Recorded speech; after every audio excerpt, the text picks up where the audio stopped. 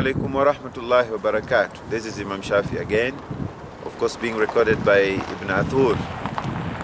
We are here at Salam Academy for our weekly kids program. And this is third episode. Inshallah, today we are going to discuss arrogance, pride, and that Allah subhanahu wa ta'ala doesn't like arrogance and pride. May Allah subhanahu wa ta'ala make our words reach the hearts of our kids. Assalamu alaikum wa rahmatullahi wa barakatuh. USA. I didn't even say assalamu alaikum. I did not. I did.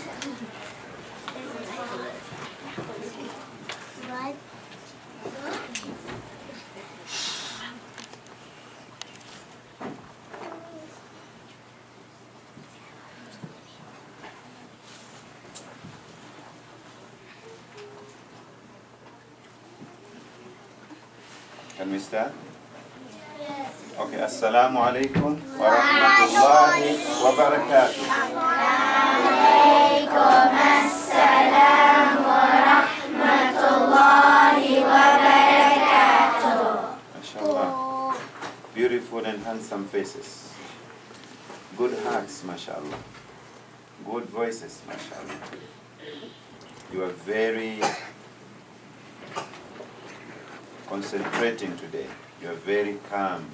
You are very quiet, mashallah. That is a quality of a Muslim.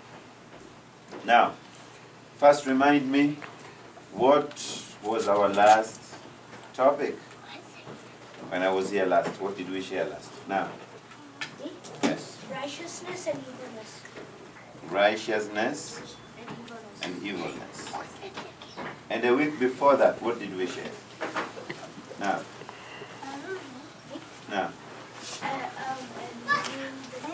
Admittance, mashallah. And a week before that, what did we cover? What did we share? Now.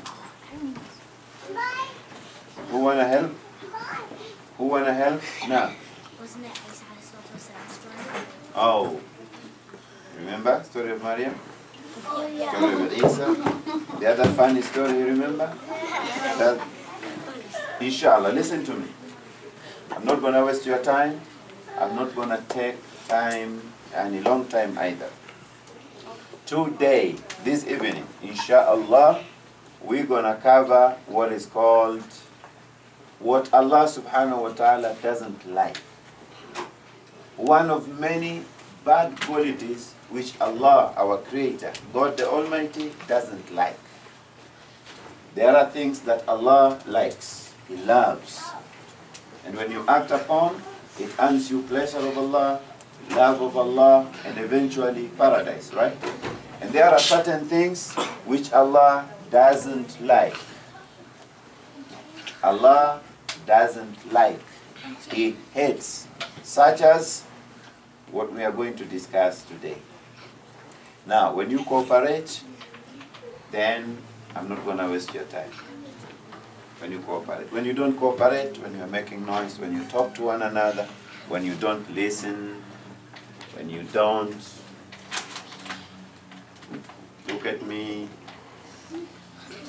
when you chat with one another, then it is a big problem. Right? This may keep us here until Maghrib. And that's not good. So, the topic for this evening is called pride and arrogance. Talk to me about pride. What is your understanding about pride? What is your understanding of arrogance? Who can define what arrogance is? Now, Bismillah ar-Rahman ar-Rahim. Arrogance, pride, ego. Talk to me. Big ones. Big girls. Assalamu alaikum. Assalamu alaikum there. Assalamu alaikum. Oh, okay.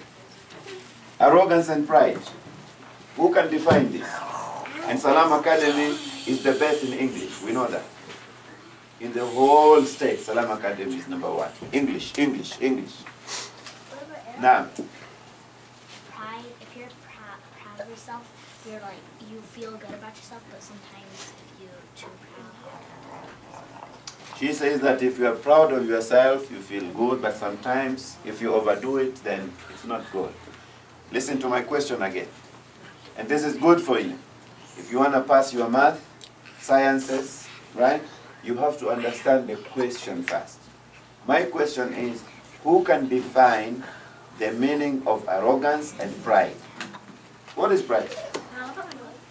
None. What is pride? What is arrogance? Because Allah doesn't like pride, Allah doesn't like arrogance. So if Allah doesn't like pride and arrogance, then you should know the meaning. You should know what it means. Now, who can define, who can explain the meaning of arrogance? Okay, I'm going to help you. Arrogance is a situation whereby you give yourself preference over others. You give yourself preference over others. I've already explained. Just wait now. It's my time. It's going to be your time soon. Arrogance is a situation whereby someone elevates herself. She or he raises herself above others. You think that when you talk, you have the best speech. No. And anybody else has no speech. You think that when you walk, you see how Imam Shafi is walking? Look at me. See? And I think that I'm the best walker. When you talk, nobody else is eloquent or influent than you. You think that when you put on your, what is that?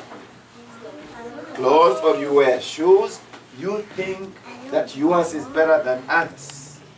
It is a situation of elevating yourself and raising yourself above people, and at the same time you start degrading and despising people.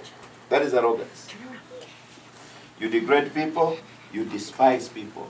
You look down upon others. You think that your house is the best. You think that your food is the best, not with intention of it's a good food or a good house, no, but with intention of degrading others. Somebody talks to you, you say, what are you telling me? I can't even listen to you. What can you tell me? Look, me, you want to talk to me? Somebody want to advise you. You say, what advice can I? What can you tell me? This is called arrogance, looking down upon people because you have already raised yourself up thinking that anybody else is below, weak, useless. Allah subhanahu wa ta'ala doesn't like that. Allah doesn't like? Now listen to this. The first crime to be committed in the heaven, you see heaven? The first was al-hasad. What is that? Al-hasad means envy. The second crime to be committed in the heaven was arrogance and pride. The second crime to be committed in heaven by Iblis. Who knows Iblis? Who knows Iblis? Shaitan. In English, who is Shaitan? The second crime he committed, having envied Adam alayhi salam, was arrogance. Remember, Allah subhanahu wa ta'ala created Adam alayhi salam. And then Allah subhanahu wa ta'ala instructed or commanded malaika, angels, to bow before Adam alayhi salam. This bowing was not bowing of worship. It was bowing of respect and honor.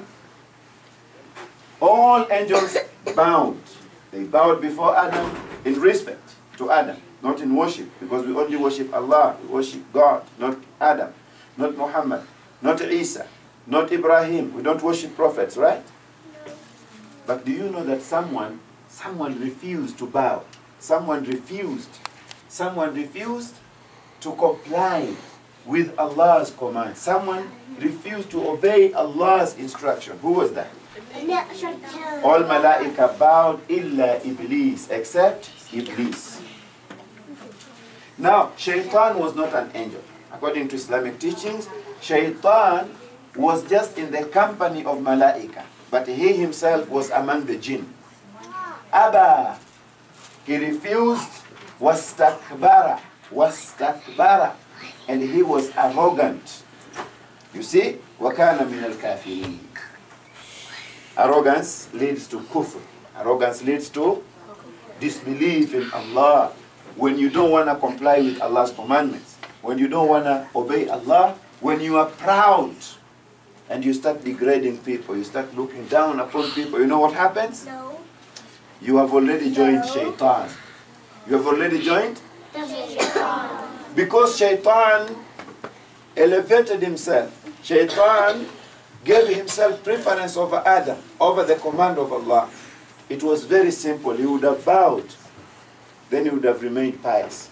But you know, he said, why should I prostrate to Adam, who is created from the clay, while I am created from Fire. How is that? I don't know. Same thing that we are doing today at home. You want to give yourself preference over your brothers. You want to give yourself preference over your sisters. You want to give yourself preference over your neighbors. You want to give yourself preference over other siblings. That is very wrong. So, when you are arrogant and you start looking down upon people, you are following Shaitan. You are following? Shaitan. Listen to what Allah says in Surah Luqman. Allah says, وَلَا تُصَعِّرْ خَدَّقَ لِلنَّاسِ Surah Luqman, ayah number 18. Surah, this is chapter 31, ayah number 18. Allah says, and do not turn your face or your cheek from people. What does it mean? When people are talking to you, look at what I'm doing. Talk to me, greet me. How are you, Someone? Have you seen that? Yes. Say hi, Imam Shafi. Hi, Imam Shafi. How is that? How is that? Okay, greet me hi again. Hi, Imam Shafi.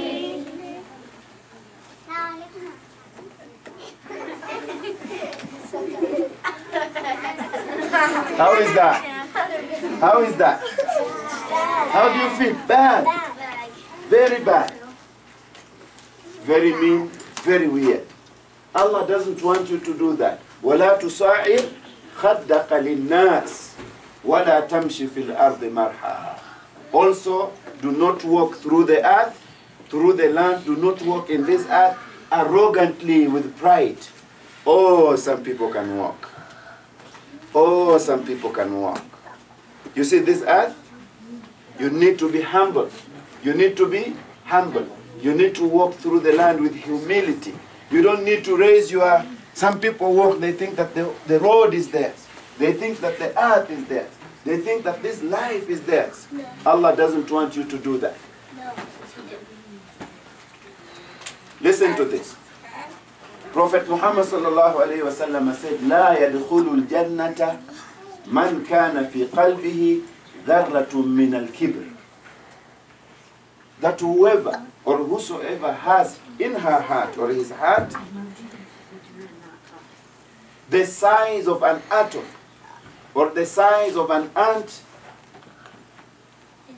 of kibr, arrogance and pride and ego, will never ever enter into paradise. If you have a very small fraction of arrogance in your heart that makes you to think that you are better than others, and you start degrading people, you disrespect people, you degrade people, you look down upon people, you think that you are the best and you cannot take advice from people, you cannot be directed by people, you cannot be advised by others, you cannot be taught by others, then Prophet Muhammad sallallahu alayhi wa sallam said, لا يدخل الجنة, that you will not be admitted in Jannah. Now, having said this, I want to hear from you. Allah subhanahu wa ta'ala doesn't like al-mustakbirin, those who are arrogant, those who are pride, those who have ego, full of ego, right? So what is the opposite of ego? What is the opposite of arrogance? What is the opposite of pride? What does Allah love? Because we know that Allah doesn't love kibr. Allah doesn't love Inna Allah la yuhibbu kulla mukhtalin fakhur. Allah doesn't like people who are arrogant, people with ego. Allah doesn't like. How do you talk to people? What is the opposite of kibr? Salam Academy is good in English. Salam Academy is known in the whole state. What is the opposite of kibr? Now, Humble. humbleness. Exactly. Humility. So when you talk to people, remember last time, we say that Allah doesn't like people who raises their voice. Eh? No. And you are good. You followed that. Because before I used to say, Assalamu alaikum. You know how you responded? Wa alaikum. Allah doesn't like that. You change that now. Okay, now I want to try you. Assalamu alaikum. So that is called humbleness. Humbleness. How do you talk to your mom at home? No, your moms are complaining. Your moms are complaining. Your moms are complaining. Some neighbors want to call cops because they think there is fighting. Mom just told you, please go to the bathroom and take shower. No, I'm not going to do that. Some of you don't even want to take shower. A Muslim has to be clean. Okay, you are stinking. Your clothes is stinking. Go and remove it. You start a problem with your mom. I'm tired, I'm sick and tired of you. That is called arrogance. That is called arrogance. That is called pride. That is called ego. A Muslim should not be arrogant. When you are advised to do something good, something which is beneficial, something which is good for you, you have to comply and you have to do it. And if you can, don't raise your voice over your mom. Don't raise your voice over your dad. Don't raise your voice over your teacher. Don't raise your voice over your siblings. Don't raise your voice over your fellow students. Be humble. Lower your voice. Lower your gaze. Be humble. Be nice. Talk to people with respect. Talk to people with kindness. Talk to people peacefully. Don't always be here. Don't be rude. Don't be nasty. Don't behave weirdly. No. Humble yourself. Humble yourself. Even when you walk, humble yourself when you walk. When you talk, humble yourself when you talk. When parents are addressing your elders, when fellow students are talking to you, humble yourself. Then Allah subhanahu wa ta'ala loves you in this world. Allah is going to love you in the grave. Allah is going to love you tomorrow hereafter. And I'm telling you, if you are humble and not arrogant, you have a bright future and good life in this world and tomorrow hereafter. Now promise. It is time for promise. Do you promise Allah that you're going to try your best to be humble? Yes. Do you promise Allah that you are not going to be arrogant? No. What does Allah love? Arrogance or humbleness? Humbleness. Can we make dua? Yes. Alhamdulillahi Rabbil Alameen. Salatu wassalam ala Rasulihil Kareem. Allahumma alif bayna qulubina wahdina subul as-salam. Najjina min al-dhulumati ila an-nur. Allahumma ja'alna min al-mutawadhi'in wa la taj'alna min al-mustakbirin. Wa sallallahu ala sayyidina Muhammadin wa ala alihi wa sahbihi wa sallam. Walhamdulillahi Rabbil Alameen. Subhanakallahumma wa bihamdik. Nashhadu an la ilaha illa ant. Nastaghfiruka wa natubu ilayk. Jazakumullahu khair for listening. You are the best kids. I don't go to any other school. I'm only coming because you are good. Turn in your shoes. Assalamu alaikum wa rahmatullah. Again, Imam Shafi of the ICNM.